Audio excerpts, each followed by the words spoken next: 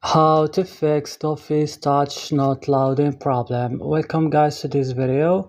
I'm going to give you the best solution to fix this problem right now on your DOFUS touch, so let's do it. So first step, open your settings of your device, go click that apps option and search right now for DOFUS touch and click.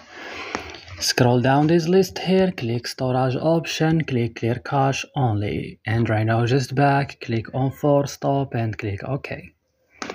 So move right now to your Play Store or App Store, update DOFUS touch, and then guys you just have to restart your device and that's it. Don't forget to like and subscribe and see you next video.